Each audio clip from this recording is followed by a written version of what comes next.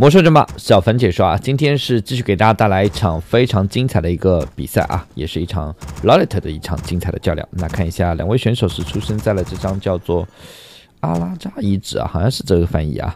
那地图右上方一家蓝色 A 精灵选手呢，就是 Lolita， 首发英雄是选择了我的啊。开局呢，比亚也是放在了国民兵营地旁边。那对手的话是一家红色的人族选手 ，ID 呢是一串英文啊，但是它是一个慢祭坛的开局。来看一下这场比赛双方的一个较量到底会打得怎么样。开局 Lolita 呢也是拉了个小精灵过来做一下侦查，看到对手一个慢祭坛了。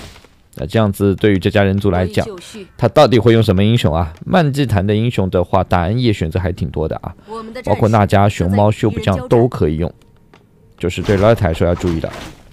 万一对手打一点非主流战术的话，自己其实挺吃亏的。有 Lolita 这一盘的话，比亚爬的也是比较远的。那我等出来呢，先开局练一下国民兵营地。对手英雄呢还不知道，开局对手民兵就敲啦，这是要去练级还是要去干嘛？看一下对手的英雄还不知道选择谁啊？修补匠不会敲民兵一波流啦，但民兵数量有点少，没有全部出去啊，不像 FQ 那么狠。FQ 的话是所有民兵全出去了。因为这个版本的民兵持续时间是多了 2.5 秒，别小看这 2.5 秒啊，关键时候的话真的挺有用的。那现在 Lolita 呢是不是没有察觉到对手又敲了民兵了？哇，后面又有6个，前面是5个，11个民兵，而且对手是分批自敲的，有他的想法。那这样 Lolita 这一波的话，家里放比亚也没用啊，这不是加啊，这是直接拆家 ，Lolita 可能没有反应过来。而且呢，对手分了2波民兵，是让 Lolita 的这边的 Warden 是误认为啊，对手这一波只是加的。你看民兵过来还能打一会儿，关键 Lolita 这基地就掉了呀。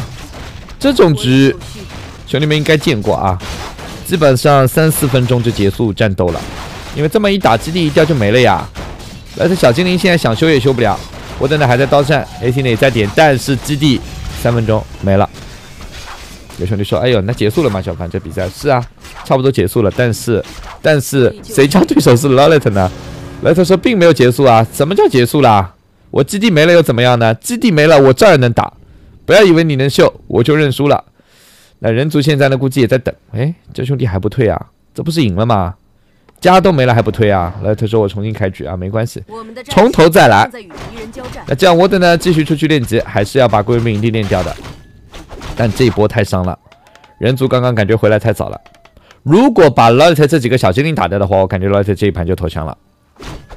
没打掉，人族呢以为肯定赢了呀，哪有这种局还要坚持的？那这样子开局4分钟，人族呢先推了一次暗夜的基地，结果 Lolita 呢还是要打。那这时候估计 Lolita 的怒气值已经爆表了啊！兄弟，你这么玩就不要怪我不客气了。是你给了我机会。那现在修补匠呢还在练级，这个战术打法呢跟 FQ 之前的战术打法是非常的像啊，就是一波流。但现在对修补匠来讲，不能一味的自己练级啊。现在发现情况不对的话，要不要再推一波啊？再推一波的话是有机会的啊。如果这时候人族再敲一波民兵过去，其实这比赛还是能赢的。那这样子这边的是恢复卷轴，我等可以上去来个刀扇。修补匠还要去吗？这时候过去是有机会的，但是民兵不敲了。Lolita小精灵也在看啊，比亚呢快点回来，这一波过去肯定赢了呀！这基地都好不了，修也修不了。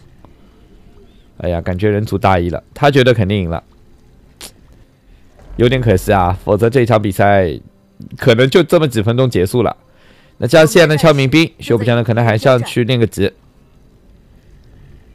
对 Lolita 来说呢，其实心里很慌。Lolita 说：“其实我很慌呀，就怕你再来一波。好在你不来。”那人族的想法呢也对，这比赛又是这么大了，我怎么打都能赢了。那不如让我好好享受比赛，慢慢来，并不急。那这边呢也是把这个分矿呢快速练一下。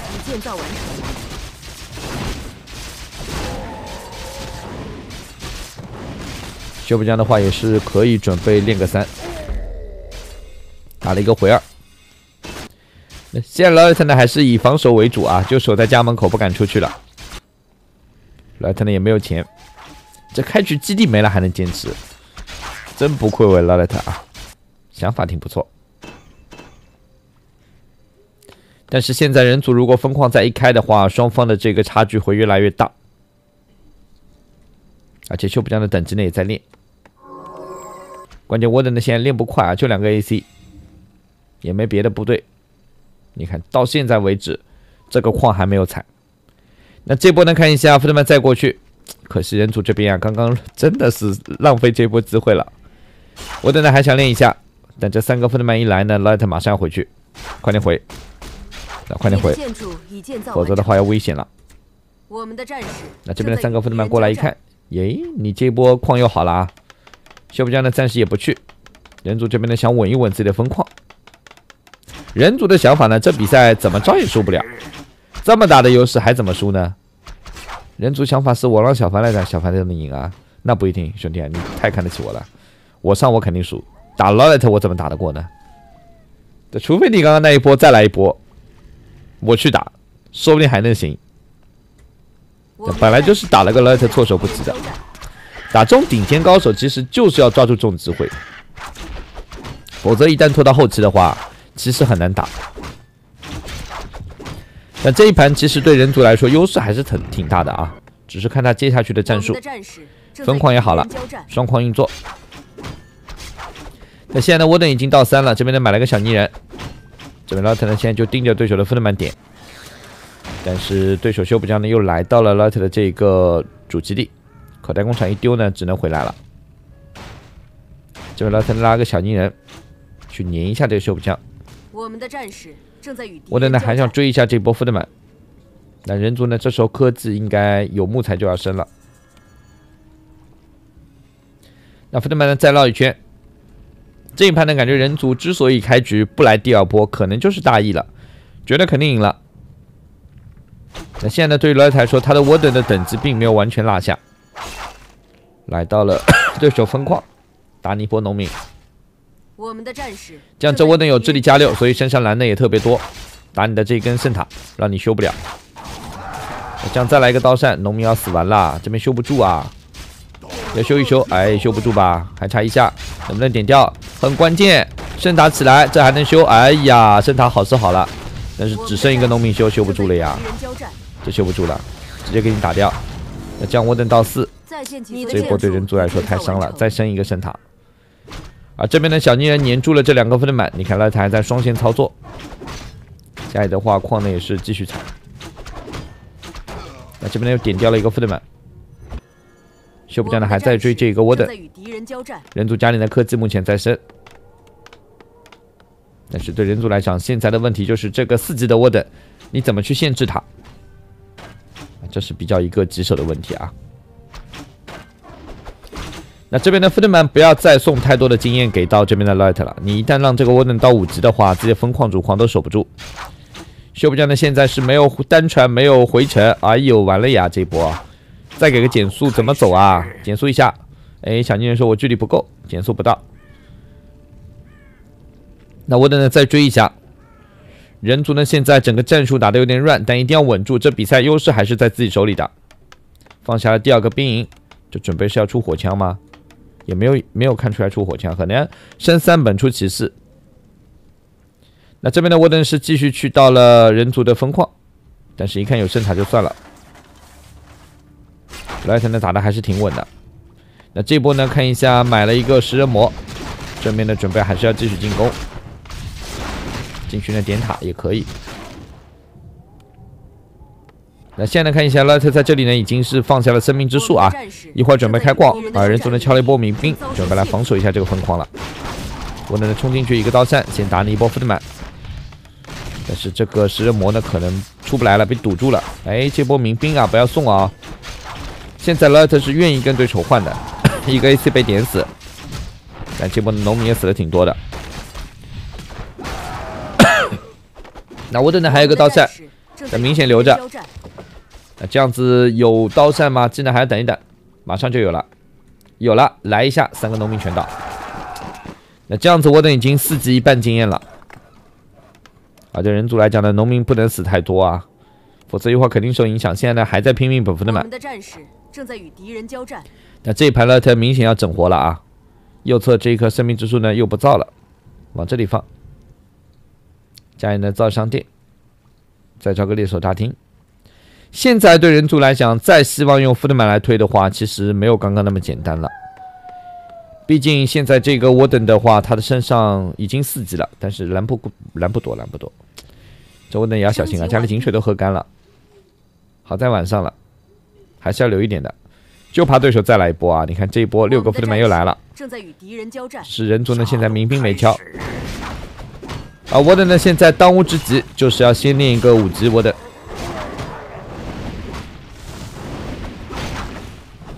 能练就练。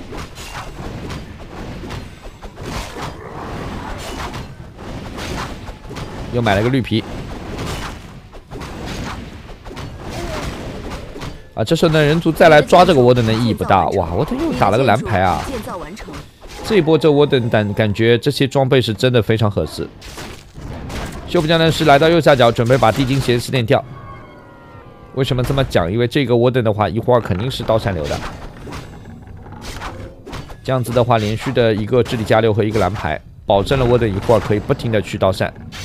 那现在莱特的2本升完也是放了2个知识古树，让沃登继续打。研究完毕。这边呢可以喝口井水。那这里呢，修补匠是买了一架飞艇啊，炸弹也来了。你看，我猜得到，因为这样人族在第一波没有拿下以后，对手没推的情况下，他的想法肯定是再推。那这波呢，炸弹人来了，哎呀，莱特这个基地取消，莱特应该发现了，取消，哎呀，你的建筑没反应过来，没取消掉。那将修补匠呢准备空投再来。莱特这边的生命之树呢是好了，又放了个分支古树，一会儿呢准备要出点讲义兽。这里呢对手又留了一个福特曼，准备要限制住莱特在这里继续开矿。然后呢这架飞艇呢载着这一波福特曼加上修补匠，准备要去暗夜的主基地了。我们的战士正在与敌人交战。那现在人族家里3本也是快升完了，感觉对莱特来说还是挺劣势的啊。对手的时间点呢感觉来的也是刚刚好，正好趁你的知识古树还在造。这一波呢直接过来压制，那沃登呢通过双线练级也是已经到5了，也不管这个点了，让生命之树慢慢练。沃登呢回来先把这一波福特曼打掉，但对手呢是已经有了一飞艇了，那这样子全部上飞艇，沃登感觉也挺无奈的。修补匠呢到处在逛一圈，这边的福特曼继续下来，对手感觉整个飞艇操作的也还可以。那这边呢看一下生命之树是练完这个点打了个血牌和智力书。沃登呢也没有时间去解。伟大的大自然。那这里的话，看一下4级的修补匠，也要注意身上有回程应该能走，没回程只有单传啊。这波呢小逆人来了，捡个树，哎，装备，哇，沃登上去哈，还是快点抢掉，危险啊。那看一下3本升完之后，人族这边的释放车间，准备一会儿要跑坦克吗？坦克也可以。这边的莱特准备要再开矿，这一盘我明显能感觉到莱特是已经打得有点火气了。莱特说：“我必须要整活，你跟我打吧，我就到处开矿，等我有钱了，看我怎么来打你。你前期怎么对我的，一会儿我就怎么对你。”那我能闪进去，再来个隐身，一会儿呢再来个刀闪，就是要限制住对手采矿。那这边的对手也是照了一下，我等等快点出去，能走就走。身上呢还有一下刀闪。你的建筑已建造完成。那12点钟为止呢，莱特分矿已经好了，右侧的矿呢目前还在造。现在呢就是一个5级的沃登，到处骚扰。对人族来说呢，说实话他现在是真的有点慌的啊，还是多造点车间，快点把坦克跑起来。但人族的问题呢，现在资源是有点缺，木材不够。沃登呢已经到了5，也没必要去练级了，到处闪，回家呢喝点井水，多造点月井。现在莱特3本呢也在升了。这边的4级修补匠呢，现在的作用反而没那么大，丢下口袋工厂。沃登呢继续过来点农民，就是牵制住你的这个车间，不给你造。那对于修补匠来讲的话，现在也打不动这一波部队，挺难受的。小鹿也来了。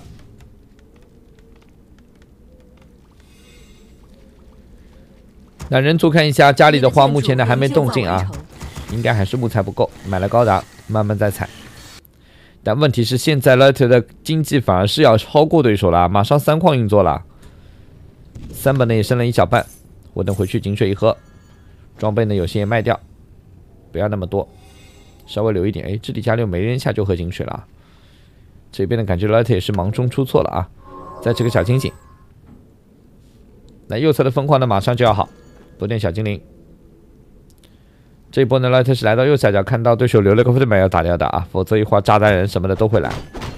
关键如果自然祝福没升完的话，其实这一波挺悬的。升是升完了，没升完2个炸弹人就能把基地直接炸掉。升完以后呢，要3个炸弹人才行。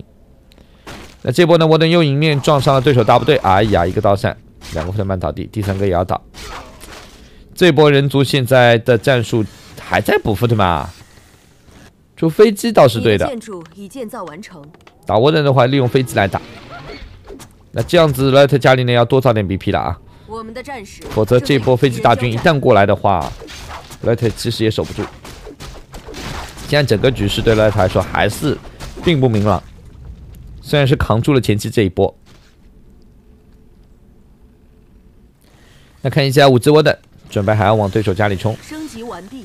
我们的神圣营地正遭受亵渎，我们的战士，你的建筑。这边呢看一下修补匠现在呢依然是要到处去骚扰，人族这边呢一大波飞机已经来了，一攻了一波，现在的攻防要提的，特别这波飞机的攻防，而且飞机呢现在数量有点少，还没成型啊。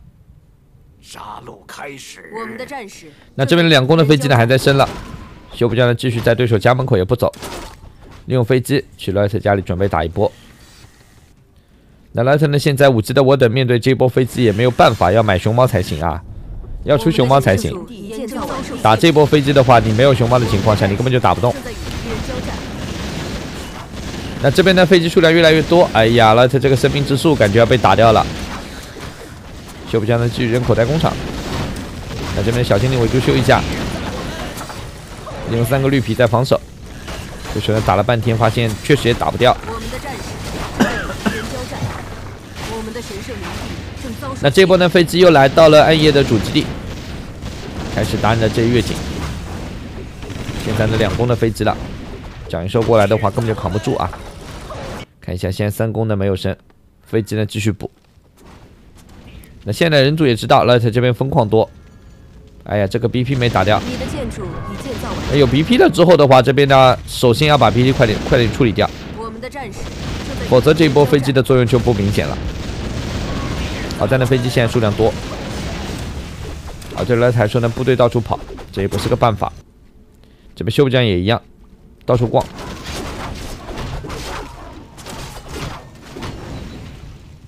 那这波飞机呢，还是要去 Light 的主基地，不会这个主基地又掉了吧？这就首尾呼应了啊！开局打掉1次基地，结局再打掉1次基地。那现在修补匠也是到处丢口袋工厂。这边的感觉 Light 现在的 BP 呢起不来一下子，要多造几颗，一口气造个3、4颗，否则的话根本就守不住。那现在的话看一下 Light 这个生命之树呢，根本就坐不下来啊，一坐下来就被打。小精灵修一下，绿皮拉过来点飞机，我等的刀铲给到这边的修补匠。那这波呢，感觉人族还是拿不下这个基地，但现在小心了，这修补匠别死了，我等是有闪的。哎 ，Light 没闪这一波。闪上去就没了呀，可能。我们的神圣林地正遭受亵渎。那这波飞机呢，又来到了 Light 的主基地了，开始点你3本主基地，看你怎么着。那现在对于 Light 来说，这个基地根本就坐不下来啊，打一次爬起来，打一次爬起来。这边呢，高达粘上了这个修补匠 ，Light 呢终于是买出熊猫了，这必须要熊猫打，哪怕1级熊猫，这喷一口火的效果，远远比你我等追着跑好。那这一波呢，看一下生命之树再爬起来，哎呀 ，Light 这样子的话也没钱啊，这树老是爬起来，老是坐下。那这边的这一波飞机又来了，继续点一下。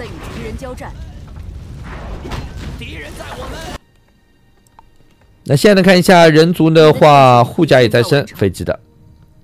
家里呢目前没出别的部队，就是一波飞机。哎呀，这边有坦克了，我刚想说。3辆坦克来了，右侧呢，修补匠也来了。哇，那这样 Light 一片矿已经掉了。飞机配坦克的话，这拆家太效率了。关键还有个修补匠，可惜暗夜这个修补匠没到6啊。如果有个6的话，那就是3线拆家，坦克一路，飞机一路。那修补匠的挖掘机也可以自走一路。那好在呢有口袋工厂在啊，这个基地也危险了。我等快点单冲回来去救一下。我等闪上去，修补匠快点跑。好在修补匠呢有单传啊，可以走了呀。这修补匠慢慢走要危险了。我等已经闪上来一个刀扇。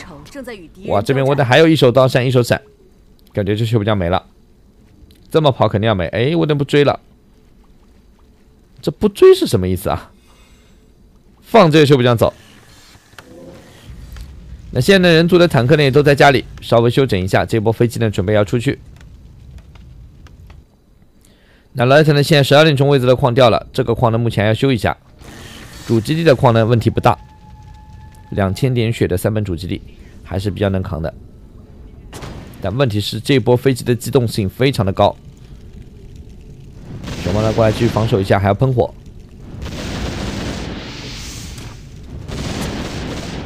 那这边的 Light 大部队必须要过来啊，否则的话这个分矿肯定要掉。那这边的坦克呢继续往上走，准备呢再去看一看 Light 这里有没有分矿。飞机呢先躲一下。那下面的5级的修补匠准备再去骚扰一下这边 Light 的分矿。过来一看呢没有矿。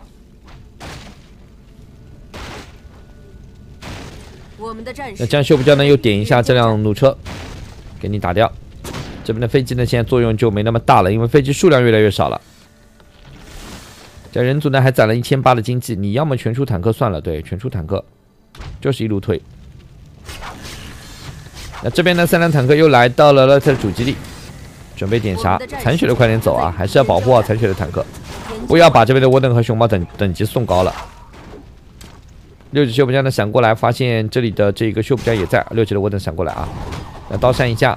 再闪，哎，这个修补匠，这一次危险了，我等还要追吗？身上还要闪，还有2下闪，刀闪的没了。但是修补匠自己要注意啊，我等可能就闪上来慢慢 A 啊 ，A 2下就赚到了 ，A 3下的话，这修补匠可能就没了。那修补匠呢吃个血，快点跑。我们的金矿快要采空了。那这波飞机呢还守在这儿，看你走了我就上。我的呢是直接来到了人族的主基地。啥也没点掉，我的呢再闪出去。那这边人族的12点钟位置准备也要开矿，这把人族打的是真的凶啊。那对我等来说呢怎么办？靠着自己一个人也不行。熊猫呢现在终于是到2级了。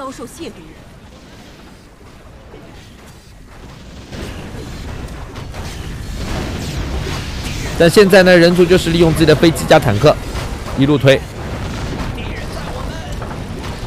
但是呢，坦克飞机数量要多啊！你这1、2辆过去作用也不大，3攻坦克。家里的坦克继续补，但飞机没补了，感觉飞机作用也不错的啊。飞机主要的优势呢还是机动性高，可以往后面一躲。对，你走了我就上，你不走我就等。啊，坦克的话就是正面硬刚了。那这波呢，看一下Light呢也是过来看到了人族在12点钟位置想开矿的意图，这对Light来说肯定不答应啊。这你都想开矿，想多了啊！这肯定要给你打掉。